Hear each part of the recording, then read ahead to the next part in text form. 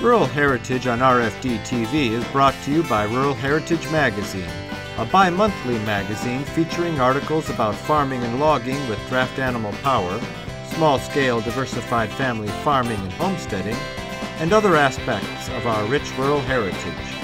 Rural Heritage Magazine, borrowing from yesterday to do the work of today. For subscription information, please call 319-362-3027 or order online at www.ruralheritage.com.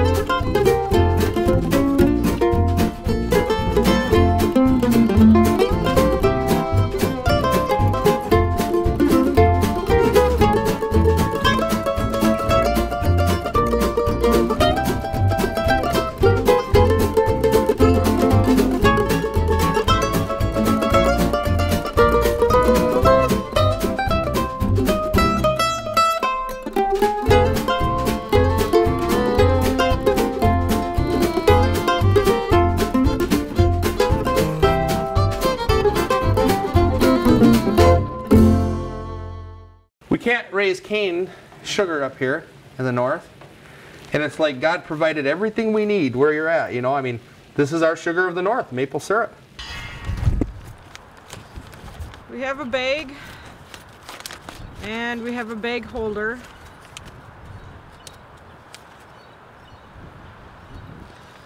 We open the bag up, fold it over this part.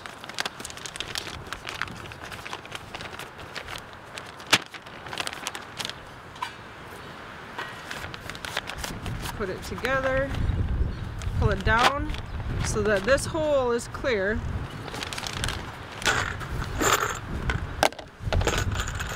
And these are the taps. And then this hole, this part of the tap goes into the tree, and then it hangs like this on the tree. Okay. So then the sap runs through the little spigot and into the bag. And that's all it is. And these bags you use over again. You wash these and you hang them out to dry and you use them over again. Yes, I do. Sure. Reduce, reuse, recycle. Yep. We have a soft maple. We generally tap on the south side of the tree because that warms up faster with the south sun. We're so far north. We tap somewhere around belt buckle height. We tap 1.5 inches deep, which I have electrical tape on here, and we put a slight angle downward on it to help run the sap out of the tap. That's exactly how our forefathers did it with cordless drills. We blow it out. Since we use such small taps, this is only a 5/16 bit. We use real tiny taps as to do less damage to the tree. They have a small hole, so we like to blow it out because the least little thing can plug these.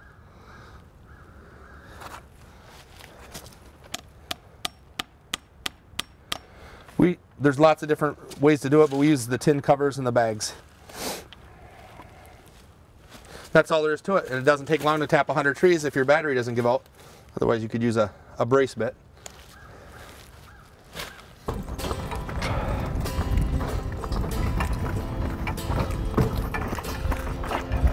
You boys decide who's getting off first with a bucket and going to the big tree. We don't have a big sugar bush. We only have 3 or 4 acres of woods on this farm.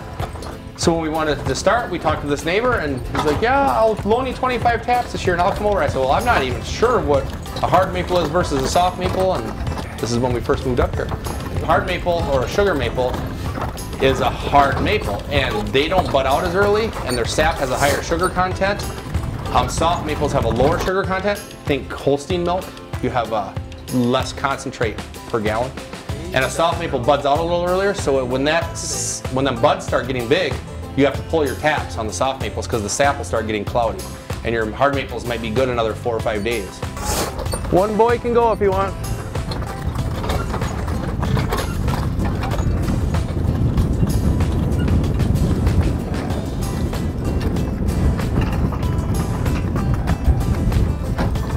We tap between 70 and 110, depending. This year it's 65. 65 or so, because we have some carryover from last year, and well, some of our trees are a little on the small side, and if we have carryover, why tap them? You know, why not just let them grow a year without any harassment? So I don't know if it slows them down or not. I've heard theories on that, but I know that you need to be about 10-12 inches at breast height, and some of our trees are barely on that. So if I don't need a lot of syrup this year, we just didn't tap some of the marginal trees. Okay, people.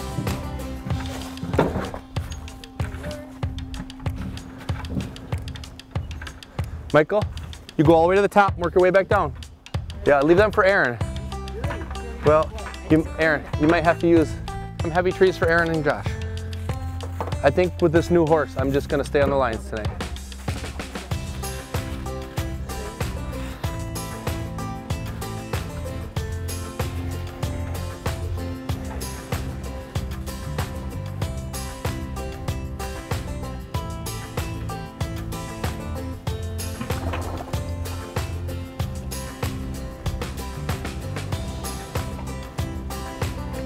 A lot of the sugar shacks around here on different farms, people get done with chores at night and they know that they're cooking syrup till midnight. Well, so much of farming anymore isn't a community thing. People all got big machinery and they do it on their own. Well, this is one of the last things where even if you're not cooking syrup, you know, if you come over, you bring them a load of wood, maybe you'll go home with a gallon of syrup, you know. So good camaraderie, and then after a long winter, it's fun to do something nice outside. Yeah. Normally syrup's 40 to 1, 40 gallons of sap for 1 gallon of syrup. We usually run 25 to 30 to 1.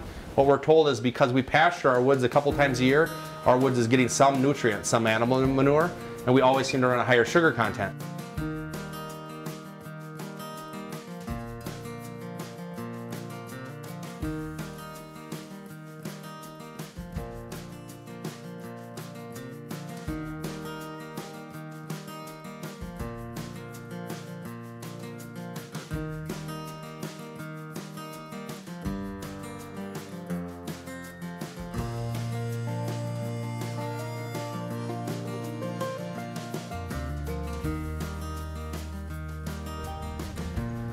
Okay, team.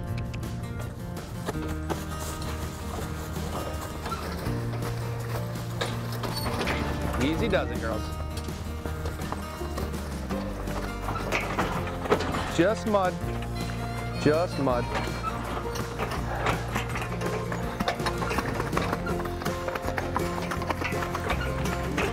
It's okay, Pepper. We're gonna haul around. We're gonna haul around. Good girl. It's muddy. If you weren't gray before, you'll be gray when we're done, girl.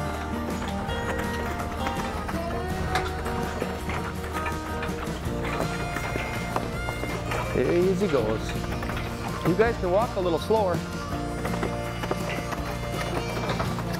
Michael, pay attention to the horses.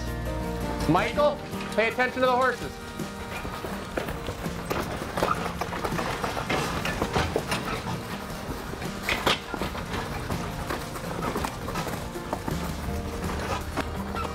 If we can help it. Oh, we're gonna hit it. I'm thinking, yep.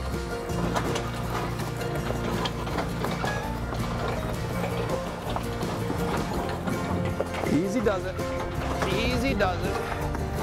Easy does it.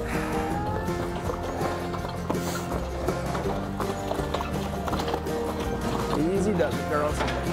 I know it sucks, but you're the only ones that can make it. 70 or 100 years ago, this might have been your only sugar for the year. So it's a good tradition to keep alive. And like we were talking about, it's a healthy, we feel it's a healthy sugar. And if you can do it yourself, why import it from somewhere? Ooh.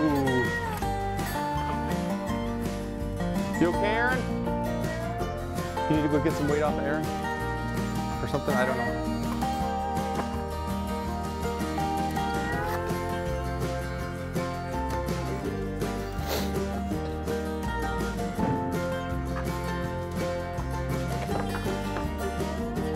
They're gonna be heavy.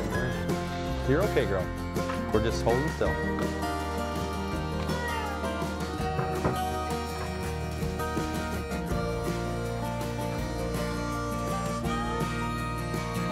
I think we have $1,100 in our stove and stainless steel pan, and we probably have probably $1,000 or $1,100 in our 100 and some taps and tins and bags, and because them taps are like $4 a piece, that'd be $400. We probably don't even have that much, $700 or $800 in 110 taps, and you don't have to do that all at once. You can start out with 10 or 20 taps, and we started out with 25, and then next year we had 35, and the next year we had 50, and pretty soon it turned into work. So this year we're tapping a few less trees, and so.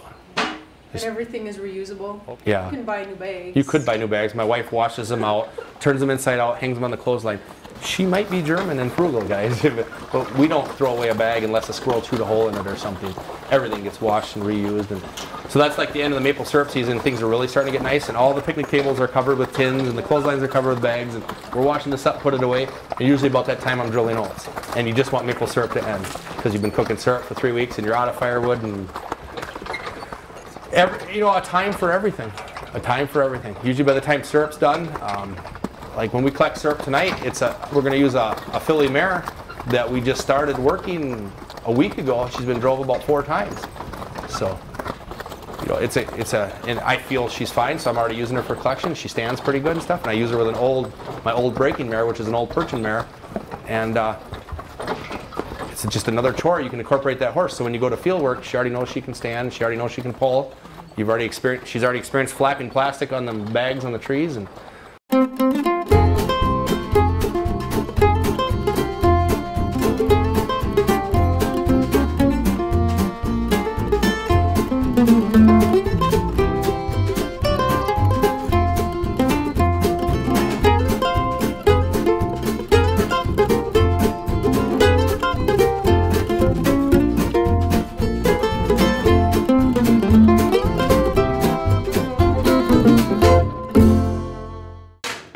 season is like the ugliest time of year on the farm. We have all the mud and the snow melt, but yet it's cleanup time. You're breaking colts and you're cleaning up all this scrap and stuff. Well, any scrap wood gets burnt, cooking syrup. Go with some sides. You want ash slab wood? Or do you want that elm? It don't matter.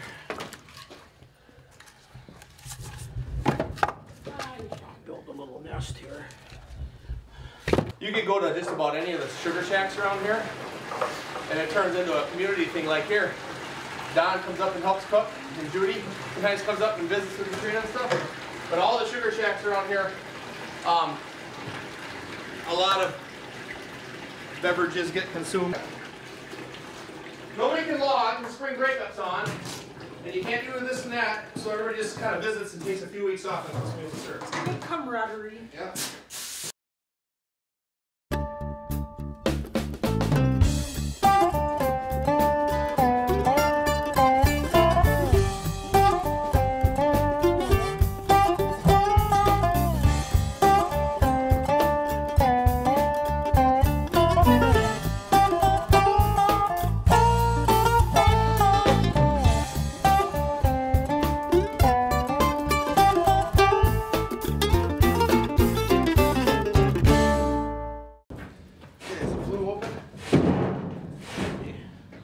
The scientists said to God, they were going to have a discussion. The scientists said to God, we don't need you anymore. We can make man. And God said, really? He goes, yep.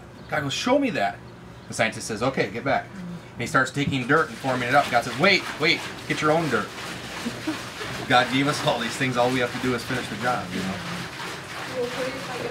Yep. The one's wrapped.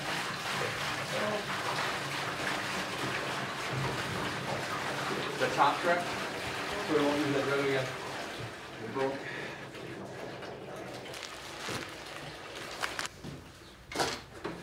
It gets filtered 3 times.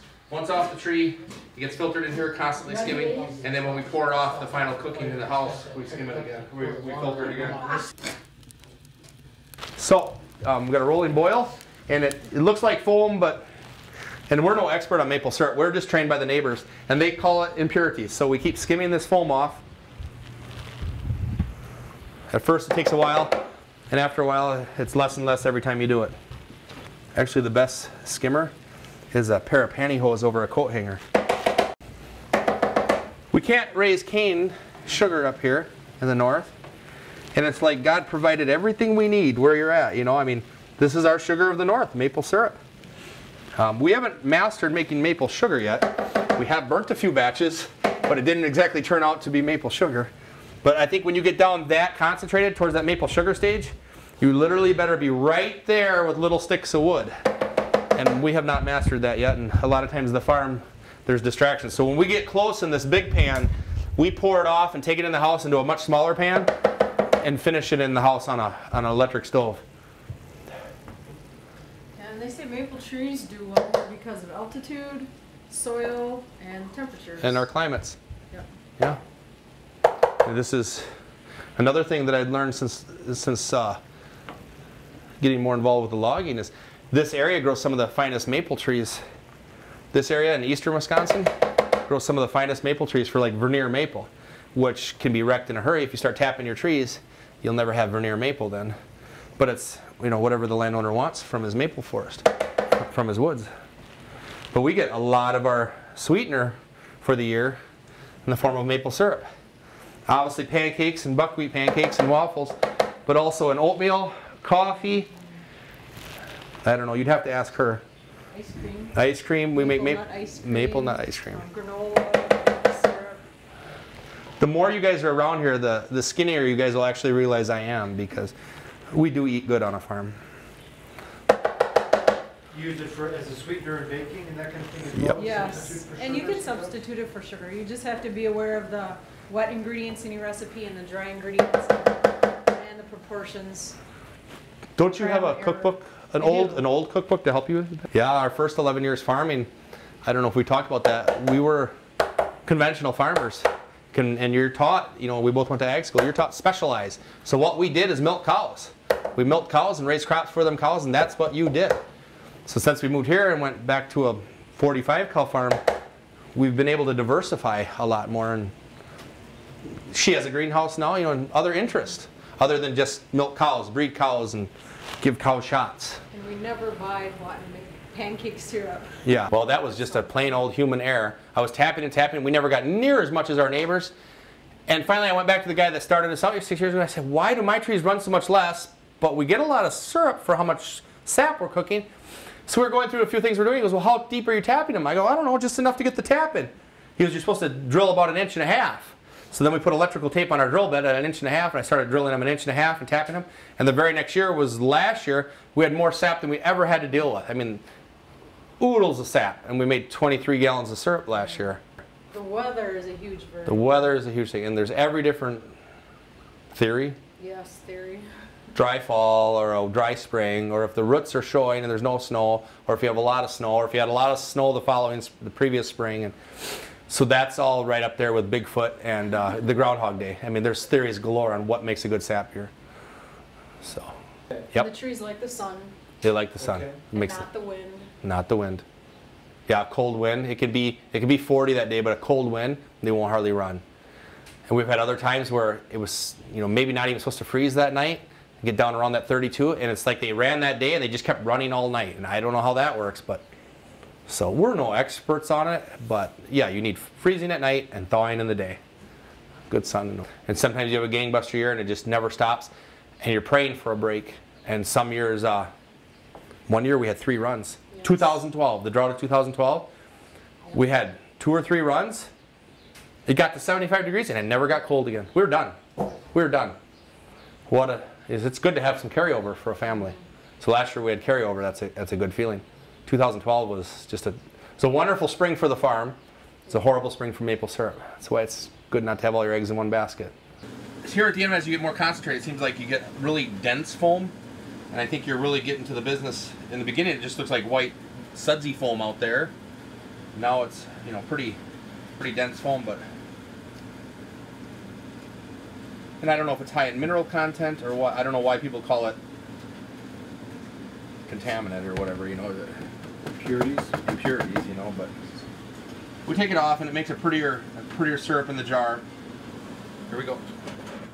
I'm sure this is how they do it in the factory, Joe.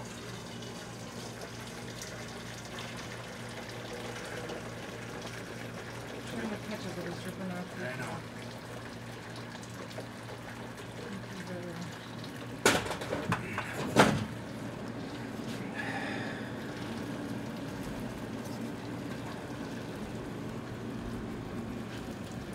Any more? Or should I pour again, or quit with this and start jarring We up? should quit with, oh, yeah. Quit with this, start jarring up? Yeah. Want to set it on there sideways?